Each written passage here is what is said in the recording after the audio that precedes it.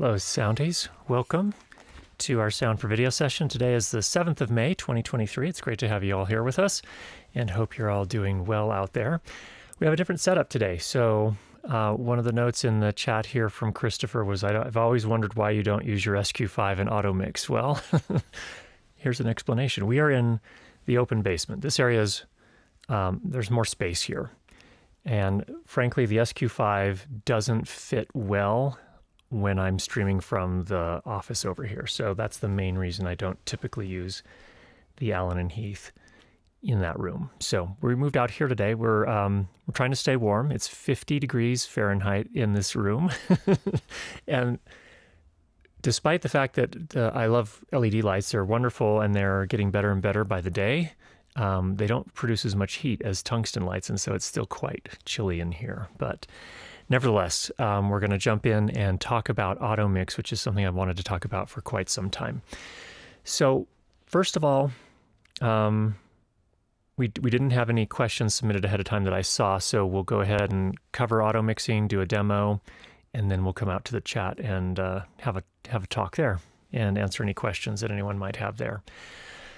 Now, if you're recording a podcast or a live stream, and I guess a live stream is live to tape, so to speak, live to tape, or you're doing any sort of live show where you have multiple people talking and therefore you have multiple microphones open or on at the same time, it can be a little tricky. And let's do a quick demonstration of that. So what I'm going to do here is I'm going to turn off our auto mixer. And I'm going to enable our microphones here. So, Danny, you're live now. Do you want to say a little something there? Hi, everyone. This is Danny, live from the basement. So Danny's over here, probably 2.5 meters away, would you say? Yeah, roughly. Okay, now why don't you come over here? We have another microphone over here. Danny's going to talk into that. So while, as I'm talking, you probably heard her just set her headphones down there. And now she's going to pick up this microphone. And let's say I was oriented like this. Danny's just right here, about 1 meter from me. So you go ahead and talk. Hi, this is Danny. I'm not sure what to say today. We have some rain moving in, I think. Yeah, it's been a little windy, a little unsettled lately. Yep. Last weekend it was really hot. Okay. It was warm and sunny. This weekend it's cool and rainy. Yeah. Okay. We're getting our April weather. We're getting our April weather in May. In May. It's a little late. We'll take it though. Take the moisture, I think. Of course. Yep. Okay. All right. If you want to go ahead and put that one back down, head back over to your spot. I'm going to pull her fader back while we set the mic down. If you're listening carefully there, you can probably hear a little bit of mic bleed. So when Danny talked, she was also being picked up by my microphone. Let me just reorient this a little bit here.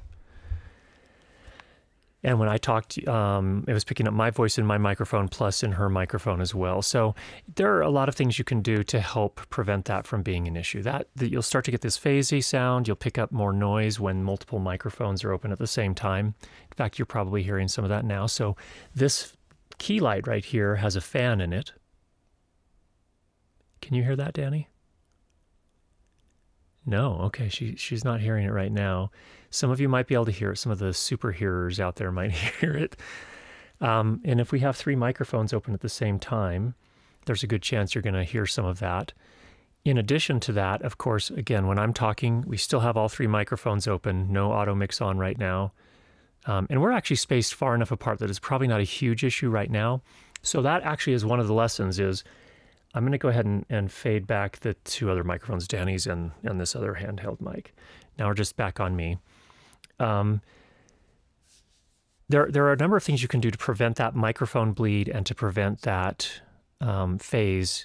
And the reason that phase is an issue and why I say that, if I'm talking and I'm this exact distance from my microphone right here, my voice is also projecting beyond that into another microphone that's a farther distance away. And because that microphone is going to pick up the sound waves that I'm producing a little bit later, those sound waves can be in a different phase than what this microphone is capturing. And when you hear those combined after they've been mixed, you'll start to experience comb filtering or constructive and destructive interference. They'll mix together, and if the waveform, say this microphone's waveform is currently here and the other one is currently in this part of the waveform, they can mess with each other. They can either boost things that shouldn't be boosted, or cut things or attenuate things that shouldn't otherwise be attenuated if you're just standing next to the person hearing them talk. So that's kind of a very rough explanation of comb filtering or phasey sounding audio.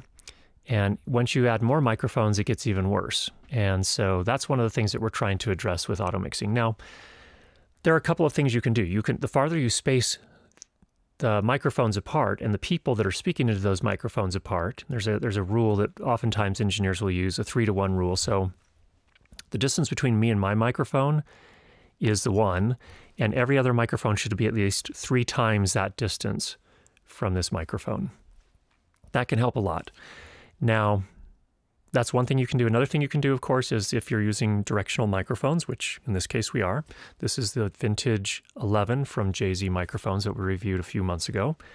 It has a cardioid polar pattern, so it's most sensitive here on the front, least sensitive on the back, and then it falls off somewhat on the sides. Using that polar pattern and how you position the microphone relative to where the other people are in the room can help a whole ton as well. And so that on its own can make a huge, huge difference. So if you're doing a 2-person podcast, a lot of times what I like to do is have them sitting on opposite each other at a table. And if possible, at least a meter away, preferably a little bit more if possible. That way they can still hear each other very well, or, and they can also hear each other if they're wearing headphones, which they should be generally. But it also uses the microphone's polar pattern to help prevent me talking into their microphone, being picked up by their microphone, because I'll be facing the back of their microphone and they'll be facing the back of mine. So those are some considerations. Now, beyond that, one other thing you can do, and a lot of in broadcast situations, they'll use auto mixers. So for example, if you think of a news program, they're wearing lavalier microphones. Most of the time they're using omnidirectional lavalier microphones. And so they'll often use auto mixing as an additional measure, additional means of making sure that you get a clean mix, so that when I'm talking, Danny's microphone isn't wide open, picking up my voice as well. It'll actually pull her voice or her microphone down a little bit, her level down a little bit, so it picks up less of me, and vice versa. So that's the idea. Now, a lot of people say, well, why can't you just use a noise gate? Why not just use a noise gate? And the problem with a noise gate, from my perspective, is that certainly you can, and it can help. The trick with a noise gate is that things start to get kind of fluttery. If I'm talking loud enough or I'm laughing, Danny's noise gate might open, and so then my voice is also going to be captured by her microphone at that period as well. So it's really difficult and sometimes impossible to really get the thresholds on a noise gate tuned in so that it works reliably. Now, if you're having just a very measured conversation, it can be perfectly fine. And you're using these other techniques, using the polar pattern of the microphones, so the null or the back of my microphone where it's least sensitive, facing Danny, who's the other participant in the podcast or whatever, that can help a lot. So let's look at a couple of things here. I want to talk through a couple of different implementations. There's a lot of different ways to implement auto mixing. And if we'll go over to the Mac now, and I'm going to show a couple things. So here is Dan Dugan's site. Dan Dugan is a sound engineer, and he makes a variety of automatic mixing controllers, but he developed this algorithm, and it's actually one of the most popular. It works really, really well. It's very, very transparent sounding. And let me just read a couple things here. I'm going to make this bigger, actually. That's Dan right there. I've met him. He was at NAB a few years ago, and I got a chance to meet him. He says this: an automatic mixer controls a group of live microphones, turning up mics where someone is talking and turning down mics that aren't being used. This is a real-time voice-activated process, completely different from studio automation that only plays back pre-recorded moves. People have tried to do automatic mixing with gates, but experience has shown that in most live situations, it isn't possible to find a gate threshold that will work without obvious chopping. This is because sometimes when the room is noisy, the noise level at the microphone is higher than the voice level will be at another time when the room is quiet. An automatic mixer can adapt to changing conditions, whereas a gate can't. Another problem that automatic mixers must solve is the additive effect of multiple mics being open at the same time. If one mic is on at maximum gain, opening up another one will make the system feedback. So automatic mixer must also track the gain of the whole system to prevent feedback or excessive noise pickup. And a final problem that automatic mixers should solve is maintaining a natural ambiance from the room. And what he means by that is if you cut off all of the ambient sound in the room, it sounds very unnatural. It sounds very obviously processed. And so he's saying that it should account for that. It shouldn't completely cut off the natural room ambiance. A good automatic mixer should be able to make rapid and dramatic changes in the gains of all the input channels while maintaining the sonic illusion that nothing is happening at all. So that's what Dan Dugan has put into his automix algorithm. And he obviously has some hardware that he sells, and in a variety of different formats. So that's usually going to be for live sound is, I think, his primary audience there. Now, there's also a version that works in a Waves rack. Right here, Waves Dugan Auto Mixer. There are also some hardware implementations of the same thing. So here, for example, sound devices on their 8 series recorders, the 888, the 833, and then the flagship, the Scorpio. They also implement, incidentally, Dan Dugan's own auto mixing. So here, let's see here. He has a mention of it here. Here it is. Enable Dugan auto mixing or MixAssist. They have 2 different flavors of auto mixing on the 8 series. So they've licensed Dan Dugan's algorithm, and they've also created their own called MixAssist. And it's used, again, does the same general idea, and we'll dig into more details about what it does specifically, but that's available on the 8 series recorders. That comes with them, in fact. And then on the Sound Devices MixPre recorders, you can purchase a plugin for $99 US that adds MixAssist capability to your MixPre. So that's another option there. Of course, Zoom on their F6 and their F8N Pro recorders also have their own version of AutoMix. Again, same general idea. But let me just kind of talk about this. Here's an explanation here that Sound Devices made about auto mixing, and they compare the 2 different ways that Dugan and MixAssist work. And here's what they say. They say Dugan's system operates on a very elegant principle. Each individual input channel is attenuated or pulled down or reduced by an amount in decibels equal to the difference in decibels between the channel's level and the sum of all channel levels. The gain of all channels is adjusted immediately and continuously based on what each channel is receiving. The neat aspect of this mathematical construct is that the total gain throughout the system never changes. So overall, it'll be the same. So when Dan was talking about being able to create this illusion that nothing's being done, this Dugan auto mixing does a really, really good job at that. It does a good job because it makes it doesn't sound like you're doing some intentional mixing. It just, the overall ambient level sounds good overall. So here's, for example, for anyone not talking, it will actually attenuate them by about 6 dB. And if you have 2 talkers that are 20 dB above the other mics, this is what it does here. So it's attenuating those others by quite a lot, minus 23 dB. But those 2 that are open, it's only attenuating by 3 dB. So if they're both talking at the same time, it also accounts for those situations when people talk over each other. I think in America, we especially have a tendency to talk over each other. And then another example here of various people talking at different levels. So that's the idea of Dan Dugan auto mixing. Now, there's this other one that was developed by Sound Devices, which is, and again, all of them have slightly different approaches here, but MixAssist approaches things a little bit differently. It uses a series of rules, and so it makes a variety of decisions. So this was originally actually created by Steve Hjulstrom, I think is how you say his name. He worked at Shure for many years, and he worked on some of their early automatic mixers. So, and this really formed the basis of the sound devices. So it uses these rules. First, a noise adaptive threshold. So for each microphone, an ever-changing and automatic threshold is continuously calculated.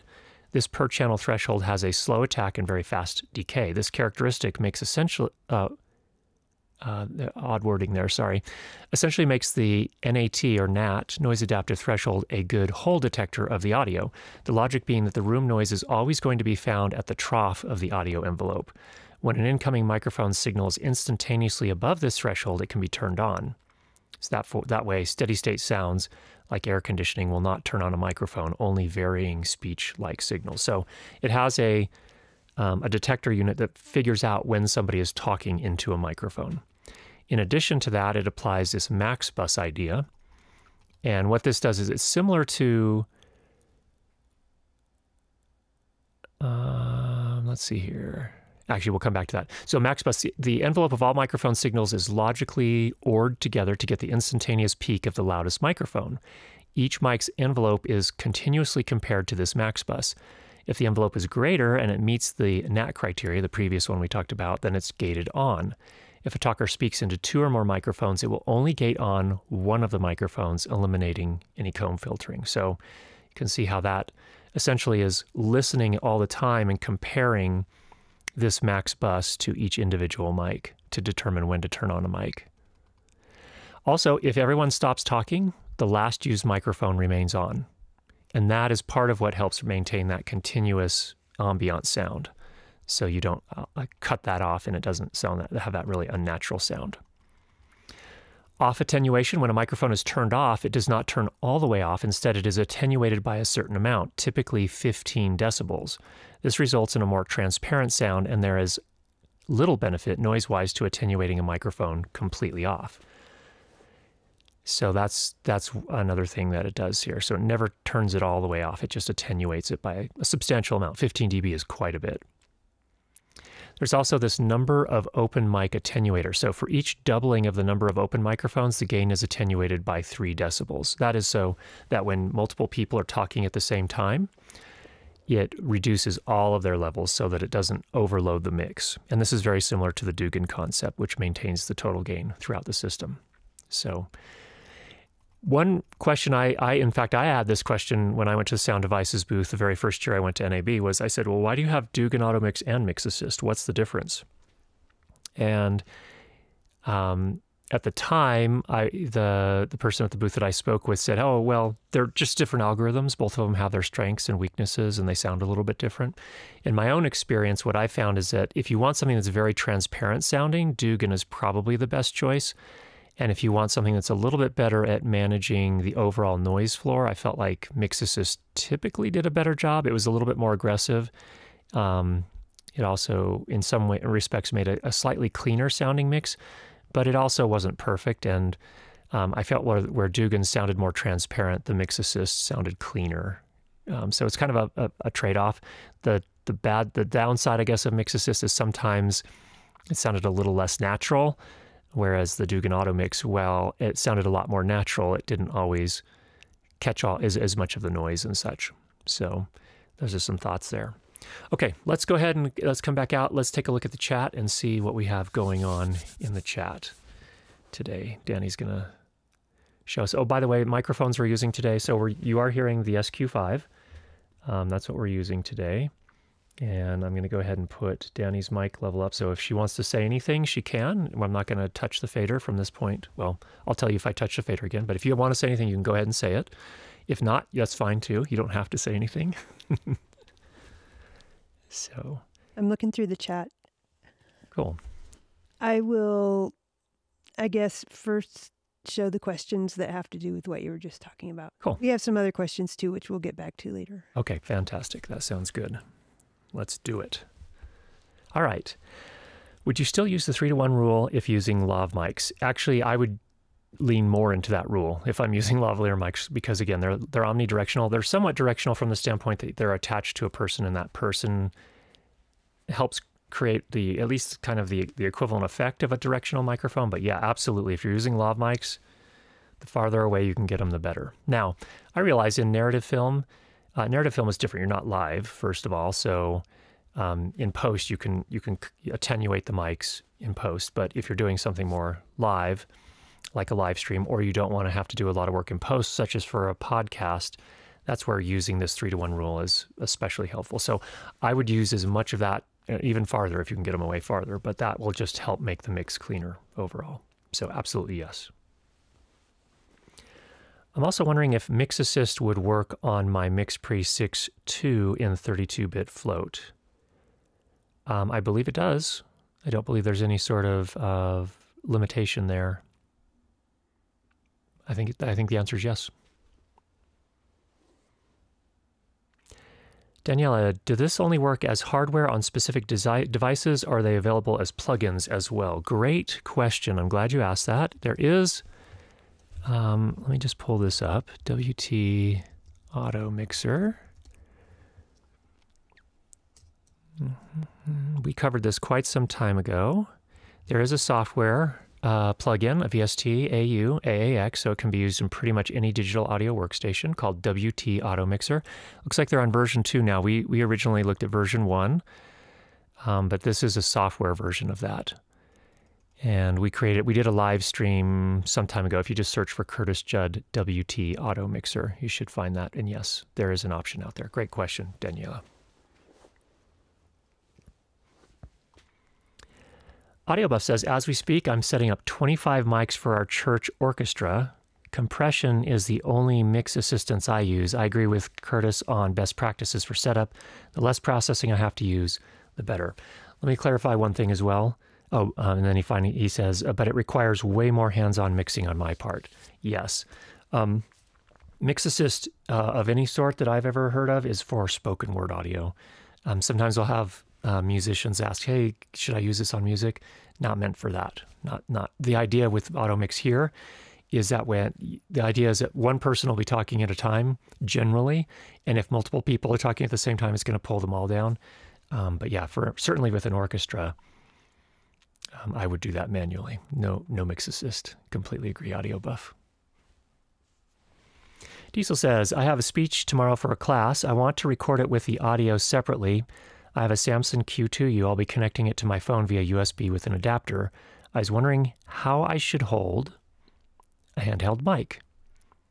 Well, I'll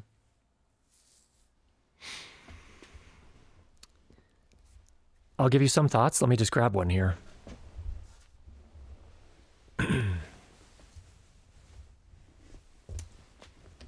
And I'm going to go ahead and switch to this one.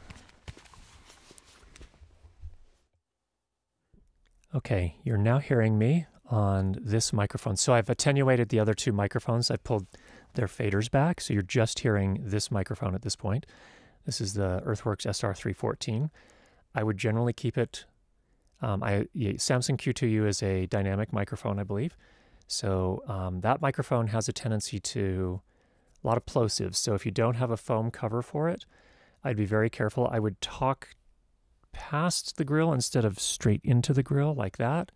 That would be my preference, and I would keep it fairly close. I notice sometimes people that don't work with microphones a lot will have a tendency to bring the microphone down, especially if they're shy. So you need to keep it up relatively close, but I would talk just past at a 45-degree angle to you roughly, and you don't want any bursts of air to go straight into the grill, especially on that Q2U, unless you're using a foam cover. So those are some of my general ideas. Also, you don't want, if it's a live, I don't know if it's a live PA, or are you just recording it?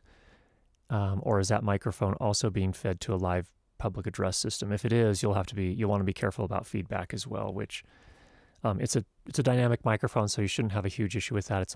It's a dynamic cardioid microphone, so you shouldn't have a huge issue with that, but you'll just want to test and make sure that you're not ringing in the room there before you start recording. So there's some thoughts there.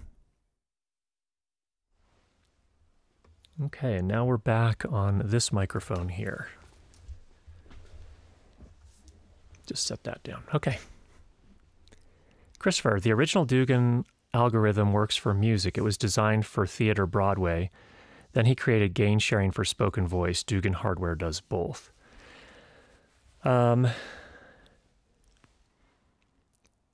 Okay, good point. Yeah, so if it's, yeah, for Broadway, I have heard of them used for musicals, for the voices, for the singers. So the idea is that when someone's not singing, it's attenuating their voice. When they are singing, multiple people in particular are singing together, then it will attenuate each of them just a little bit, while all the people that are not singing, it'll bring theirs down. Good point. Thanks for the correction, Christopher. For an orchestra, though, I don't really... I don't know. You'd have to experiment with that. Diesel says, it's informal speech, if that's the right word. No, that makes sense. Yep. You bet. You bet. Good luck. Great question from Linda. Does the RODECaster Pro feature automix? No, it does not. It features noise gates, but it does not have automix. I would love to see that on the RODECaster Pro or on another device like the RODECaster Pro. Would love to see that. That'd be super useful. So here's the thing. Every single one of those pieces of hardware, the least expensive one is probably the Zoom F6 that I listed. Does anyone know of a recorder mixer that costs less than the Zoom F6, which, how much does the Zoom F6 cost these days? I'm not even sure. When I bought it, I think it was $650. Let's see what it goes for now. Looks like it's about $750 now. So does anyone know of an audio recorder or mixer that does some sort of auto mix that costs less than $750? I'd love to know about it, if you do know of such a thing. So, and it would be great if the RODECaster Pro had it. And that's basically an audio computer. I think they might be able to do it. Greg says, hi Greg, for narrative film, I like to auto mix my booms and plant mics for sending to camera hop. Good, yeah. No, that can totally make sense and probably make it a lot easier for the camera audio for the editors, having something that's already sort of pre-mixed that way. Good point. So definitely can be used for production sound as well. Let me clarify one thing. When we were talking about the 3-to-1 rule, obviously in some narrative films you don't control that. The blocking is defined by the director and the script and the writers. So I'm not saying you should not do that. That's why I'm saying in narrative film like that, when you do have actors working very close to each other, typically with both a boom and lav mics, they're gonna violate that 3-to-1 rule. So that's okay. It's okay. It's not usually live. Alex, can you briefly explain how you assign set frequencies using your sound device's 888 SL2 to your transmitters? Yeah, very briefly. Did we talk about that we did a stream a few months ago on the 888 and the 820 receiver and demonstrated some things. In short, you do a scan on the receiver and identify the frequencies. Also, there's an app certainly for iOS called Freq Finder, F-R-E-Q Finder, which is really helpful as well. It will help you to avoid any sort of potential intermodulation issues. So you can tell it how many channels you need, give it input the frequency that you're planning to use for the first one, and it will tell you where the potential intermodulation could occur and where you should avoid. So that's the first. So that's how I usually approach it if I'm doing multiple channels. Do a scan first, figure out where you want to put your primary frequency, turn that on, get that configured, and then go and get your next one. So you could actually do another scan if you need to, but using Freq Finder is a good way to do it. How do you spell that again? F-R-E-Q F-I-N-D-E-R, Freq Finder. Okay, thanks. Yeah, so that's the general idea, Alex.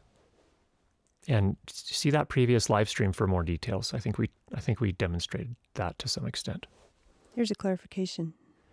All right, clarification from Diesel, recorded only. Okay, you're not going to have to worry about feedback then. Unless you're also using a different PA system. You're probably going to be fine. Don't worry about it. Good, okay. Oh, wait. Another question, Danny says. I'm going to take a quick sip of water here.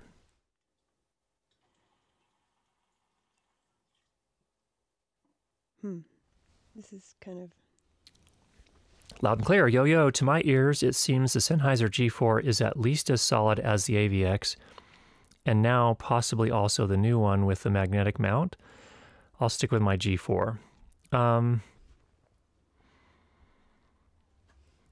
Yeah, I mean, if you're happy with your G4, stick with your G4. Don't go buying gear just because there's a new version. So the EWDP is the one that we reviewed on our main channel today. It is primarily for feeding audio into cameras. Basically, the way that a lot of people use their G3s and G4s, although G3 and G4 can be used for other use cases beyond that. But this is the new version of Sennheiser's digital system. It does have more dynamic range, so if you're having any issues with dynamic range ever, that might be a reason to upgrade. It is simpler to use. I will say that the process of scanning and assigning frequencies is a little bit more straightforward. So, but if you're not having issues with those, then yeah, stick with your G4 for sure. Nice glasses, man. Thank you. We're also doing a little test here. We're getting some reflections. I was just making sure that we're not getting too many reflections. So my key light's up here. I've got the computer screen right there. It's a big monitor there. Plus I've got all any lights coming off of the board here. And I'm curious how many reflections we're getting. Doesn't seem too bad. No? Okay, good. It's an experiment for a future project. All right, what else have we got out in the chat there? Some nice discussion going on. Okay, are there other questions too, aside from auto mixing? I guess we had a couple of them there, but... I put them all in. All right, well, that's it. I guess we can all go home. It's 12:31 our time. Let me just, don't switch to the Mac. Let me just check if any late emails came in here. Were we going to do was I going to talk over there? Yeah, we'll have you come talk over here again in just a minute. Oh, I do have some more things to show actually on the Allen and Heath, so we'll come back to that in just a moment here. Okay, I cannot check that right here, right now, so we're going to cancel that. Okay, well, let's go ahead and let me show you the implementation of auto mixing here on the Allen and Heath SQ5. So we'll switch to the overhead camera. And when we do that, you can see here we have this interface. This will be tough to see on a phone, so I apologize if you're on a phone, but if you're when you get back to your computer and you have a bigger screen and you can go full screen on this, it'll probably make a little more sense. But what this does is, first of all, we can assign which microphones we want to include in our auto mix. And right now I have, you can see here, this is my mic, the first one here. This is Danny's mic, and you can see as I talk, it's reacting to that. And in fact, let me just go ahead and bring up the fader on that third microphone we have set there. You see that? Now it's using this to, and that may be running a little hot in terms of gain, but in any case, and actually it's closer to me. That's part of the reason why it's giving me more. But the blue here essentially represents the virtual fader, the automatic fader that is being applied to each of these as I talk. Now, if I stop and Danny starts talking. Hi, I hope everyone's doing well today. This is Danny from the basement. You can see what it did there is it attenuated my mic and this other mic and boosted hers. So that's how this one's working. Now, I don't know exactly the algorithm it's using, but you can see here. So first of all, I can assign which ones I want, and I can have up to 2 different automatic mic mixer banks, and each automatic mic mixer, I believe, can have some ridiculous number of microphones. I think it's 48 channels if you do just one, or I think 24 channels if you do 2. But there are some things in its detection algorithm here. So the thing is, you can apply a filter here. So essentially what's happening is it's sending a side chain. So off all of the microphones, they're all being sent, it looks like they're all going to different side chains. And it's using those to help detect who's actually talking at any given time. And you can apply a filter here, essentially a high pass and a low pass filter, so that any sort of noise in the room, broadband noise in the room, is less likely to trigger that microphone and trick the auto mixer into thinking, oh, somebody's talking into this microphone, let's boost it. So it uses these filters here. So here, for example, we have a high pass filter set to 250 hertz and a low pass at 2.8 kilohertz. That's pretty aggressive. But overall, what that does is it prevents the system from kind of tripping up. And if there's other kind of room noise, thinking that that's somebody trying to talk and then opening their mics. So that's kind of one of the tricks that this one uses, or part of its algorithm, if you will, that it uses. And yeah, and this coming back, this is the overview here. So you can add and dynamically remove microphones from the auto mix. So I can take that microphone out, and now it's just wide open. And then I can add it back to the mix, or I can just turn off the automatic mixer altogether just by doing that here. So that's how it works in this particular case on the SQ5. I've turned it back on now. And again, all three of the mics are active at this time. So that's how the automatic mixer on the Allen and Heath works. And we can actually experiment here. In fact, let me turn off the I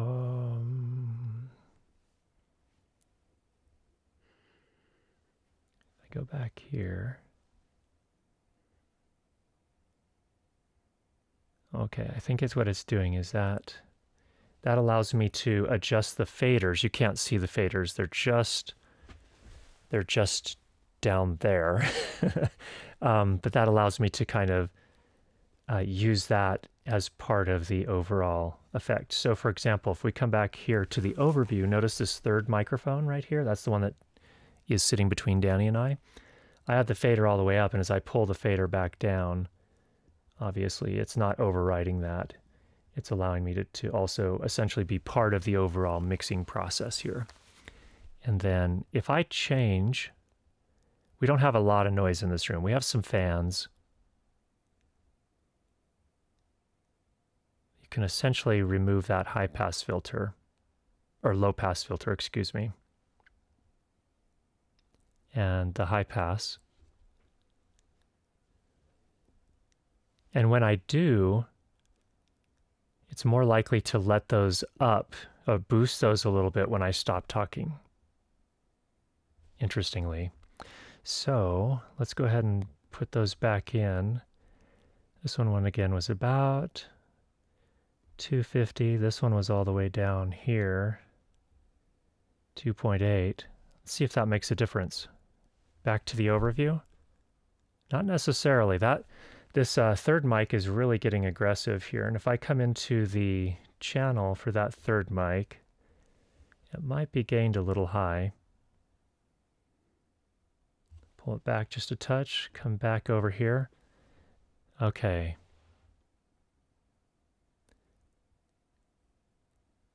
It's doing a lot of cutting in and out. Anyway, I don't know if you're hearing that as well. You're hearing the fan cut in and out? Yeah. So I think that's what it's doing. It's that fan, which is right above that third microphone that sits between us, that it's probably picking up. And that's why it keeps opening up more aggressively than even Danny's mic does. So again, positioning your microphones relative to each other and relative to potential sound sources is important as well. So definitely something to keep in mind there. So I'm going to go ahead and close that one since we don't need that third microphone. I just pulled the fader down, again, just down here. And we shouldn't hear that cutting in and out as much now.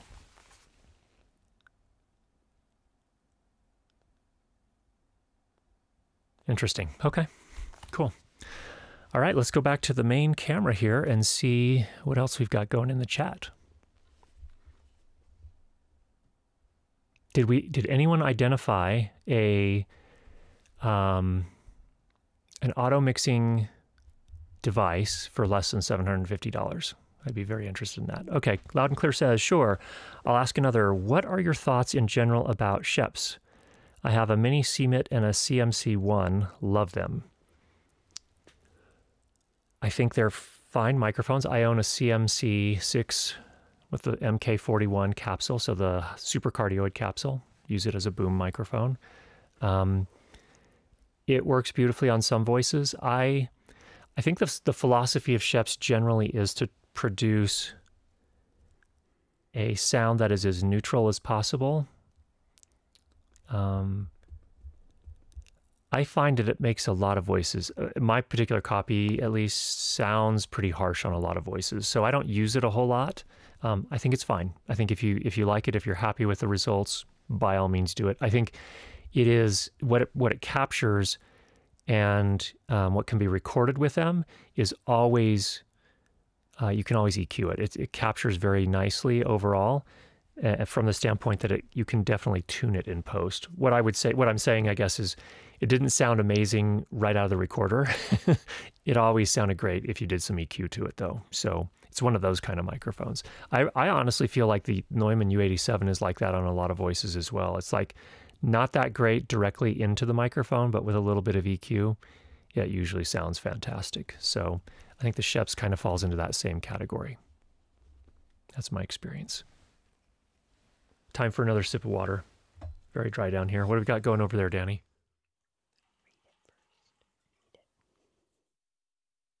What's up? Okay. Danny says to read this next one first.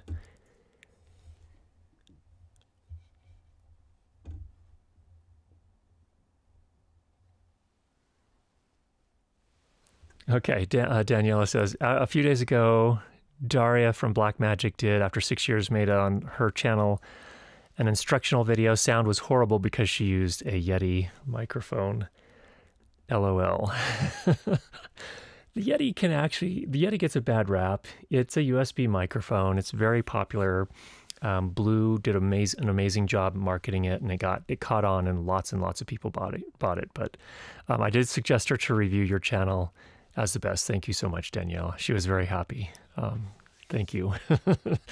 Yeah, the Yeti is not my first choice, even amongst USB microphones. So, but I think a lot of people misunderstand how to use it as well. So a lot of times they'll buy it and they'll place it a meter away, or they'll talk into the top of it when it's actually a side address microphone or things like that. But yeah, it is simple to use. All right, Christopher says, Allen and Heath Dante cards are finally shipping again. Oh, that's great to know. I had my eyes on those for a long time. Good to know, Christopher.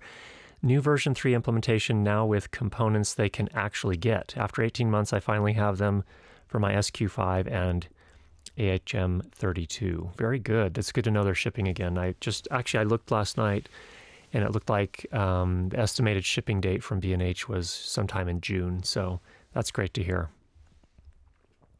That's the trick, is manufacturing in the modern world. If you source parts from places like China, then you may or may not be able to get them.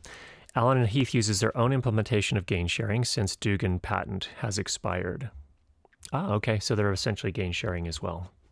Good to know. And I didn't know that the Dugan patent had expired. Interesting.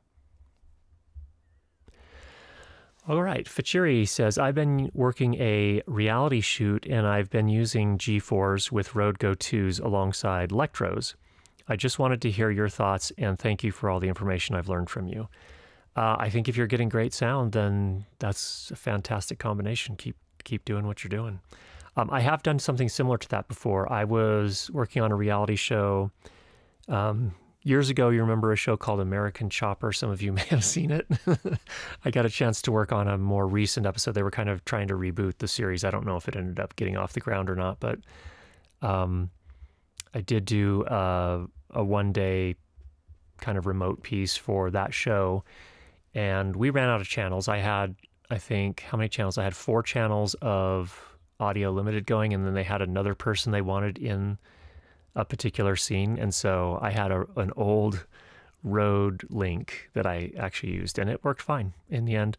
Funny thing is that I had to wire everybody up, and then we filmed at one spot, and then they all had to hop in the cars and then do some more filming. And when everybody got out of the car at the second location, the guy that was wearing the Rode link came up to me and said, "I'm so sorry, something happened to your wireless microphone thing." he had hopped in the car, he had it on the back of his belt, and it had just, I think something happened, it got mashed, and that's just an example of how those kind of things don't stand up very well. You know, plastic-bodied devices don't stand up so well under regular rigors of production sound. So we got fine sound, and we got everything working and going fine in the end. But I'm down one RODELink transmitter after that. So yeah, if you're getting the results you want, then it's good. That's my philosophy.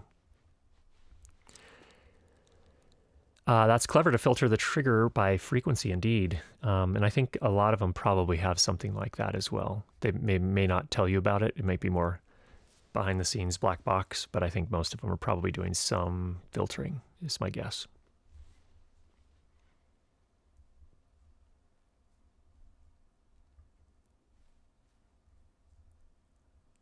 All right. Yetis sound fantastic in close proximity, behind shield, in a dead quiet room on a Tuesday in June. Or July, I would add. That's the thing, is that the reason that the sound that most people get with the Yeti is bad is because of the way they're using them, not so much because of the microphone itself. So, yeah, is it the most amazing set of converters in there? Probably not. But is it good enough if they actually created a good acoustical environment and used the microphone in close proximity and used the pop shield? Yeah, I think you could get pretty good sound with those. All right, we have a note here from Martin. Hey, Curtis, any recommendations for a stereo mic for capturing on-set atmosphere under $1,000?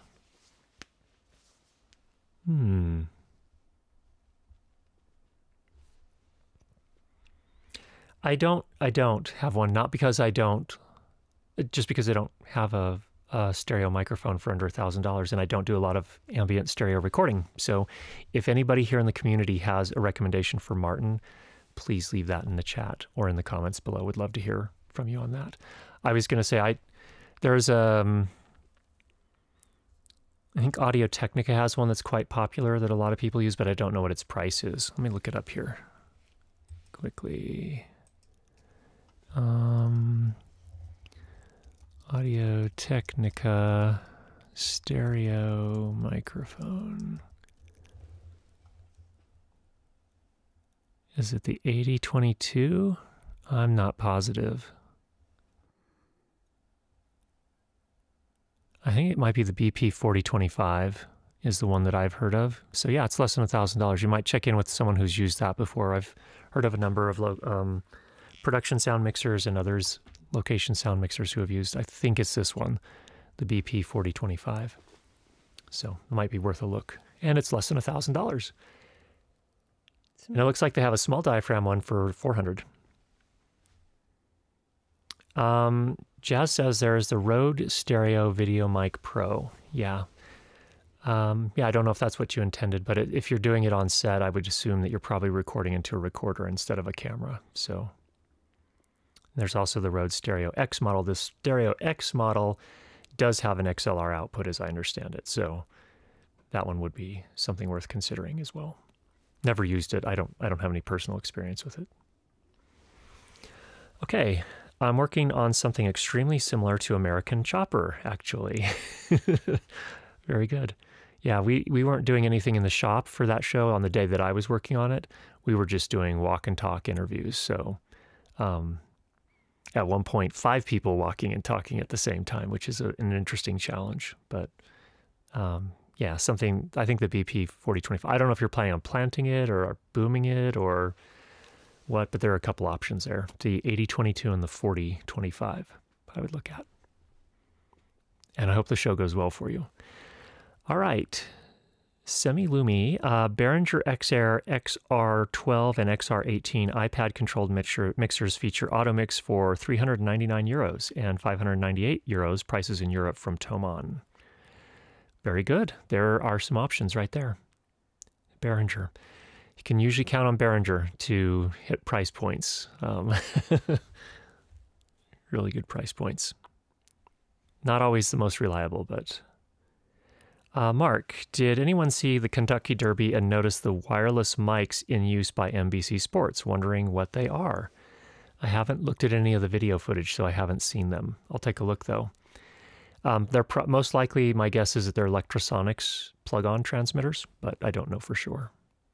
I'll take a look and see what I can find out.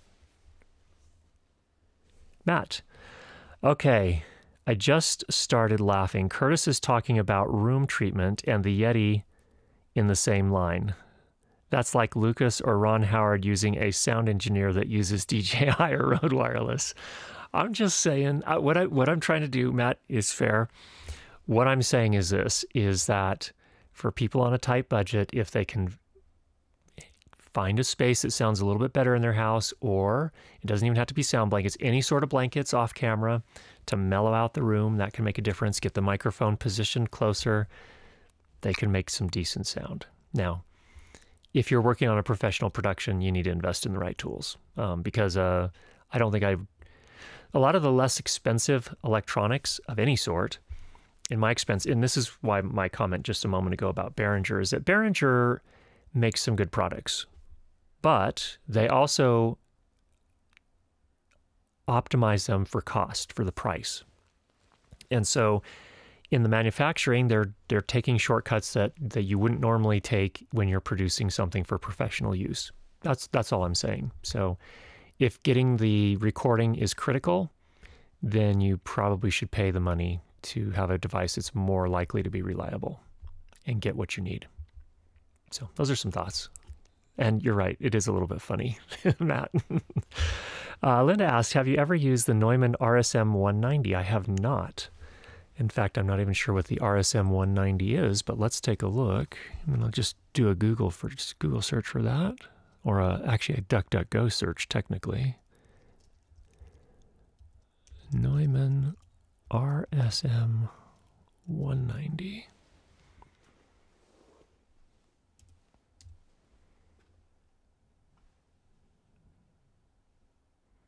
Oh, it's a stereo shotgun microphone, if I'm not mistaken. Yeah, okay, here it is. A stereo shotgun microphone. Oh, it was. It's no longer in production, I would assume. In any case, was a mid-side microphone with the shotgun part delivering the mid component and a second figure 8 capsule system angled 90 degrees, providing the S component. So yeah, I have not used that particular one. Oops, looks like need to get rid of that. I've used Senken. Senken has a version of that I have used. Many years ago, I did a review of that one.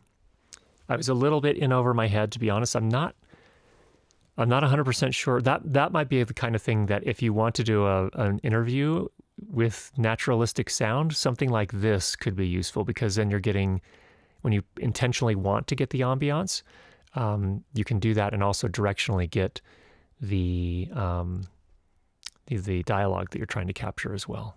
But it's an interesting concept. Very niche. Not a lot of people need that, but pretty interesting nonetheless. Zach, any thoughts or information on DVE closing down? No, I hadn't heard that, Zach. I'm doing just a quick search here.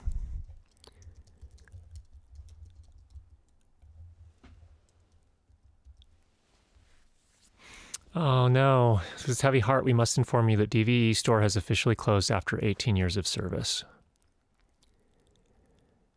Due to unforeseen circumstances in the changing market landscape, we've made the difficult decision to close our doors. We understand this news may be disappointing, but we want to ensure you this decision was not made lightly. Extend our deepest gratitude to all of our customers, employees, and partners who have supported us through the years. Thank you for being a part of our journey, and we wish you all the best. Well, that's the end of an era. That's too bad, because they were one of the few kind of more independent stores out there for video equipment in general. And I'm actually sad. I guess that's it, Zach. I'm sad. I actually ordered quite a bit of equipment from them. What? Danny, your laugh is coming through the automix. I know. That's good. I mean, I'm not laughing that they're closing. That is sad, because that would be like, for me, a music shop that I had bought a lot of gear from, or a bookstore that I enjoyed, or whatever. Yeah. So yeah, that's sad. Yeah. only the admission on air that you had done your part to support them. Oh, yeah. Yeah. I like DVEStore. I guess is a little too late for me in terms of endorsing them, I guess. But we've actually had multiple affiliate links for them over the years as well. So anyway, I wish all of the folks that ran that the best. All right. Not particularly relevant to anything at the moment, but what segment of the market do you think the DEITY THEOS system is aiming for? The system sounds pretty interesting. Yes. I would love to talk about that. And let me say this first of all. This is a product that's been announced but has not shipped. So we have to keep that in mind. And I was a little, I'm interested. So we released the video on the EWDP this morning. That's Sennheiser's new wireless microphone system. Single channel receiver that sits on top of your camera, feeds audio into your camera. Digital version, essentially, of kind of the next step beyond the G4 system. So it's a UHF. You can choose the frequency that you transmit on, which you cannot do with the AVX, but it's also digital, which the G4 and the G3 were not. On that, some people have left comments like, this doesn't make any sense, like DEITY is going to eat their lunch with the Theos. And I'm like, well, so first of all, I think that's the part of the market that they're aiming for is kind of prosumers, because that, from my point of view, that's exactly what the EWDP is aimed at, is prosumers, someone that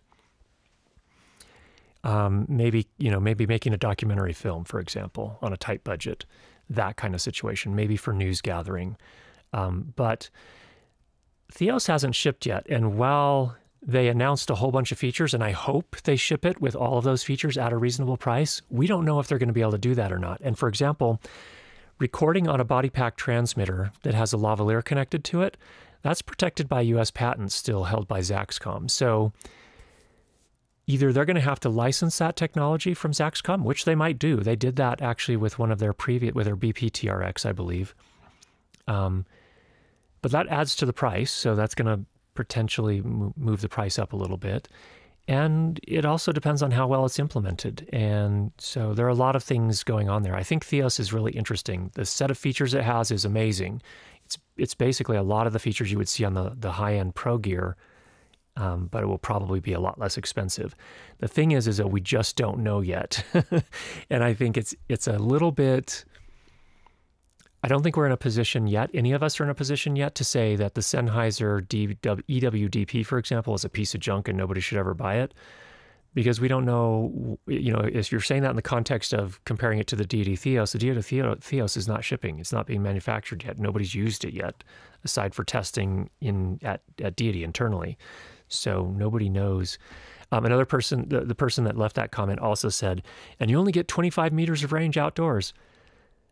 You have to spend a lot more money to get a better range than that. Like basically in that same test that I do outdoors, wide open outdoors, no walls nearby, all of the consumer systems don't go farther than that as well. If you have it on your back, mount the transmitter on the back of your belt. If it's direct line of sight, you can get a lot farther than that. But that's just the nature of wireless. That's physics. So I think that it's a little bit premature for people to say that the Sennheiser system is doomed because DEITY THEOS already has it beat. Because in my mind, DEITY THEOS is still vaporware. And I hope it comes to market, and I hope it ships with everything that they say it's going to ship with, but we don't know yet. So I would just be careful about that. And I love DEITY products, by the way. Don't anyone misunderstand this. I have their Smart Slate. I actually think the Smart Slate and the Time Cut system are both pretty good. Loud and clear. Andrew Scott does plenty of content using cheapo mics, and they sound good because he knows what he's doing. Indeed, that's the point of those demonstrations. Indeed, I agree. If you use the right technique, you can make most microphones that are produced in 2023 sound pretty good. Matt Ruff says, best place to sell used equipment. I don't know. I think you're referring to DVEStore, perhaps. But yeah, that was... Yes. Moment of silence for DVEStore. Okay, from the Logician. Danny, do you look at Curtis a bit funny each time a new piece of tech shows up at the door? The same look that my wife gives me? Okay, I'm going to be quiet while Danny answers this question. I put it up. Can you expand on that a little bit? No, not at this time.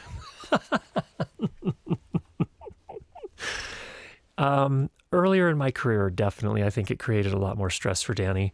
Now, we don't purchase any of these things out of our personal budget. These purchases are all made by the business. And what's more is that we're pretty intentional about what we buy now, especially in the last year or so, I would say. We're like, we have so much gear here. I don't need another consumer wireless system, I promise you. And the fact that Rode gives me a consumer wireless system to review, happy to do it for everybody out there that's considering buying it. But for me, we don't need it.